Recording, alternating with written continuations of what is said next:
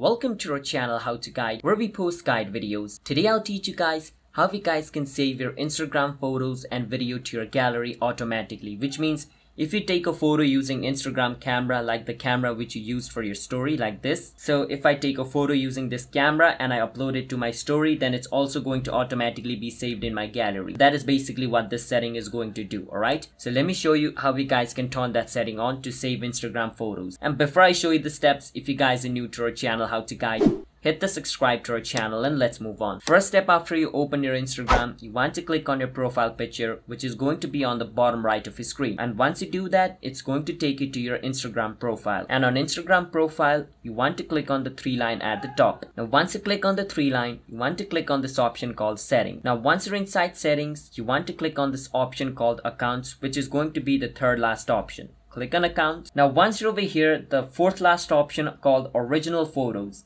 You want to click on original photos, which is right below data usage, and over here make sure this setting is on. If this is off, then whatever photo you take on your Instagram, it's not going to be saved on your gallery. But if you have this on, then it's going to be saved on your gallery automatically the moment you upload a video or a photo in a story or as a post. So that's how you guys can save your Instagram photos and videos to gallery from Instagram.